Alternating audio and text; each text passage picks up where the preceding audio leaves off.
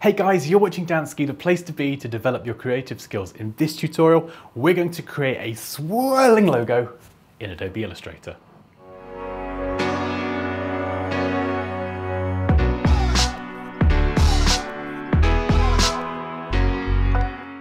Rightio, so we're now in Illustrator and I've created a new artboard 1000 pixels wide and 1000 pixels high.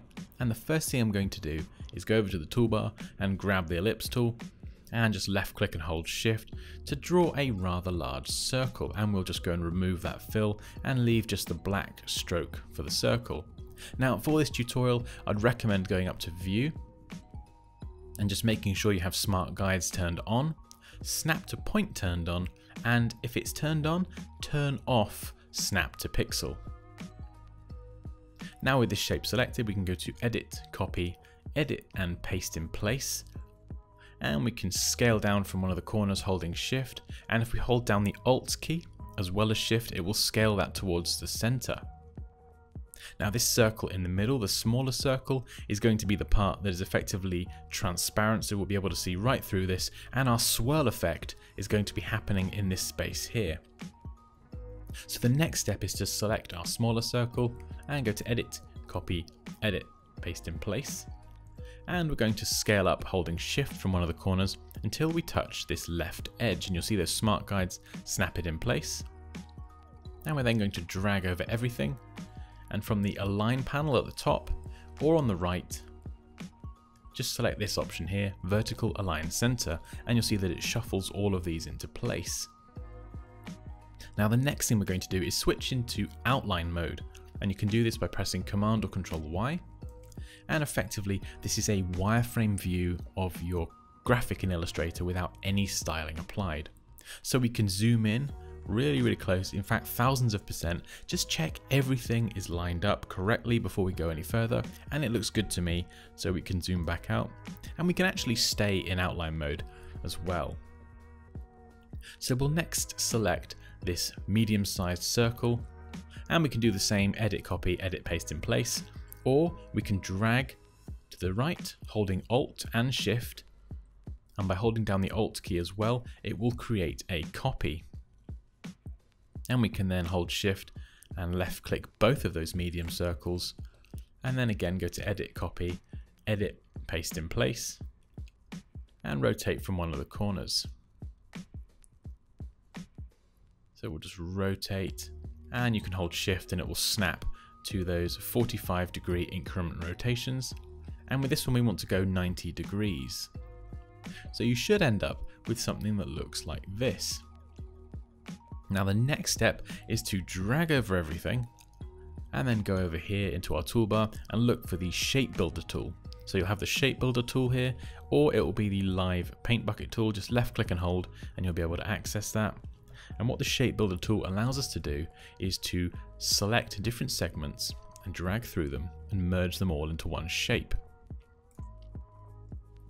So what we're going to do is we will start up here and we'll just start dragging through, and you can see the shapes highlighted in red that are caught in our selection are going to become one shape, and you will need a CC version of Illustrator to have access to the Shape Builder tool. And we're just dragging through.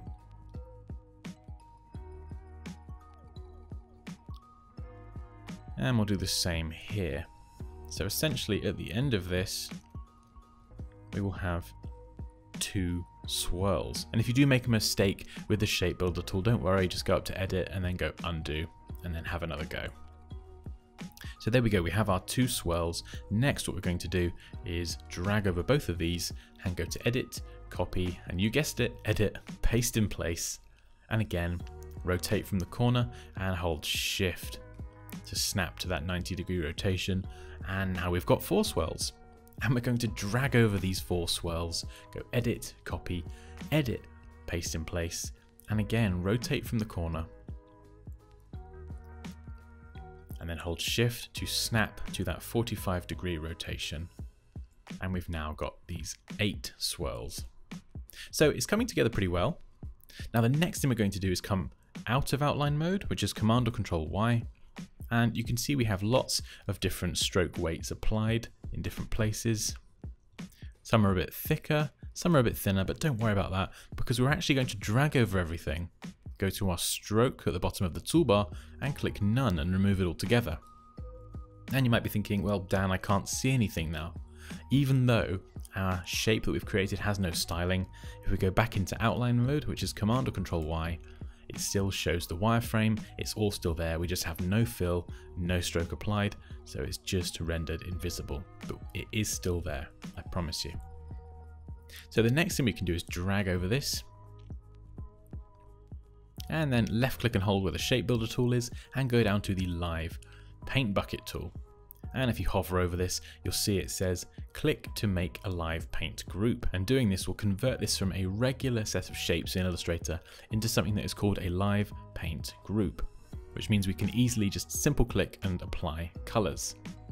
So let's click that once, and you might see this message here, just click OK. And this is now a live paint group, so I can select a color, highlight a segment, and just click, and it will add that color. But before we start giving this color, we're going to go to our swatches panel and define two global swatches. So it doesn't matter what they are. So let's just double click on yellow here, we'll tick global, and we'll double click on, let's go for this color here, and select global. Now the reason we select global is because we're going to start adding color to this in a minute. And once we've added all of the color, we can easily update these global swatches here just by double clicking them and changing all of the values, and any instance of that color in our document will easily be updated from here. So if we drag over this now and come out of outline mode, Command or Control Y, we can now start adding color to our graphic.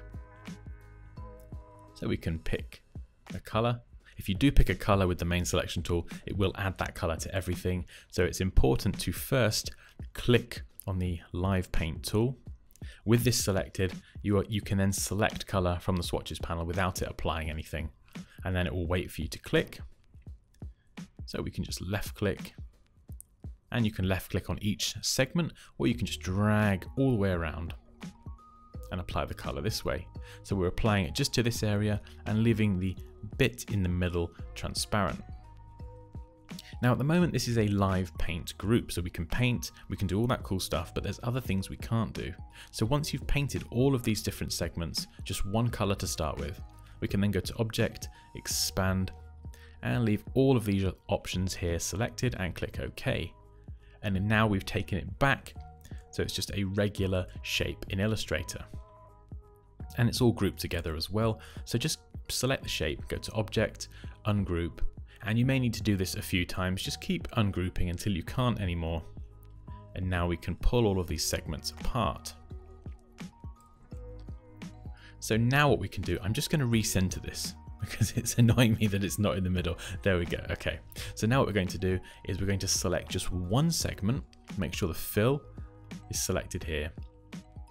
And we're going to go to the gradient panel and just left click anywhere on that slider, and it will apply that default black to white gradient, and just double click on the swatch on the left and add your first color, so in this case yellow, and double click on the second swatch and add your second color.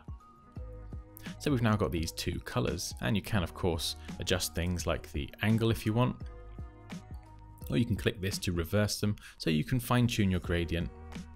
And then once you've created that one gradient, this is the magic bit. Just drag over everything, select the eyedropper tool, and we're going to sample this gradient, and it will sample that gradient and apply it to every single swirl. And voila, we've created a pretty effective swirl really quickly. And we can then drag over this, go back to the gradient panel and type in a specific angle if we want. We can change that angle so it adjusts it for the whole thing. We can adjust the gradient slider or the midpoint of the gradient. If you really want to, we can reverse it.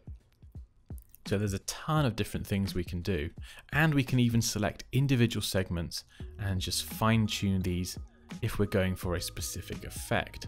So if you'd like to go for a specific effect for each segment, just select that one segment or drag over everything and then edit it from the gradient panel. But the reason we created these global swatches is now we can go back into them by double clicking the swatch and then just adjust these sliders with the preview box checked. And now in real time, we can adjust those sliders and see how it impacts the gradient. And then click OK. So those global swatches now allow you to quickly and easily update this. You've got the gradient panel where you can adjust the gradients within your image, and there we go, we're done. And there we go, that's how to create a swirling gradient logo all in Adobe Illustrator. As always guys, please feel free to leave any questions or comments down below. Like this video if you enjoyed it, take care, and I'll see you next time.